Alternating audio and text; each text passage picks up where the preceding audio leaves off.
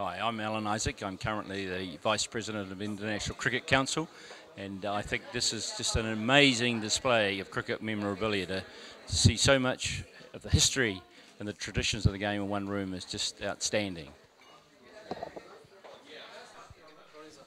So there are a number of outstanding displays, but it's particularly fascinating to be able to see the film and the clips of the test matches back in the 50s and the 60s and notice the difference in the techniques of the players.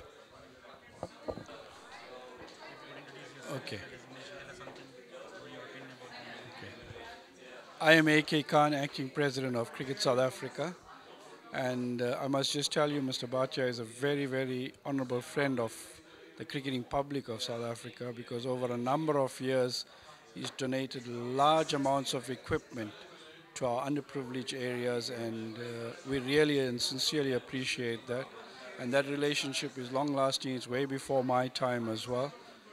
As I say, he's a great friend of the cricketing public of South Africa. And in terms of the museum, I must tell you I'm overwhelmed. He's invited me before, but it's my first time here, and it's absolutely amazing to see all the stars of the past and the current players in world cricket, and all the stuff that he's got here is excellent and really amazing. It's really nostalgic because it brings a lot of history, particularly for me in the old West Indies stalwarts that I see here when we were growing up. So it's an amazing experience, and I think it's a fantastic museum. Okay. I'm ready to go.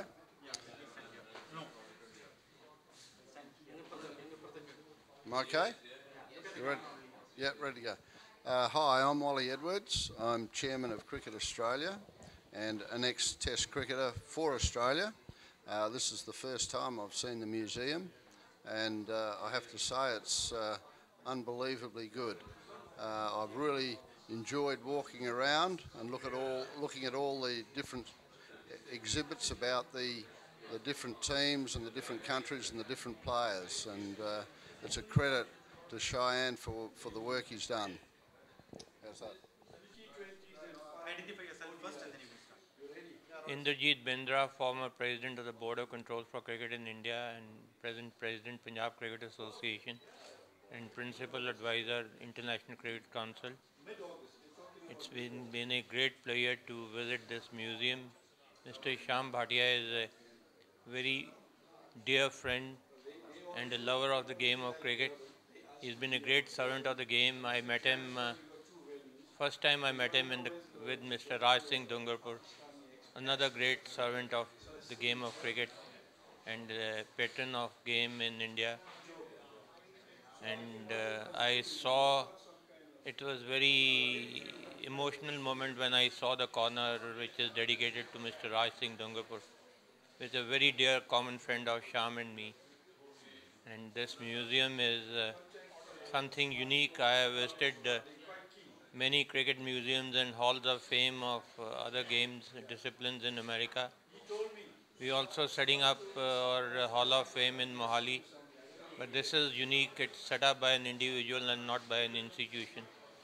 Well, I would mistaken Shyam Bhatia as an institution, is more than an individual.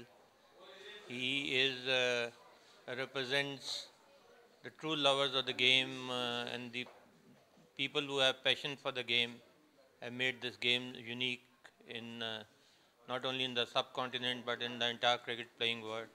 I wish him all the best. We are delighted to know that he is getting a Mother Teresa Award for his care for the children of the down poor children coming from slum areas. He's done a pioneering work, and may God bless him and give him many more years so that he can continue the good work for the game of cricket and promote it in different parts of the world. Wish him all the best, and that's all I'd like to say for this. Thank you.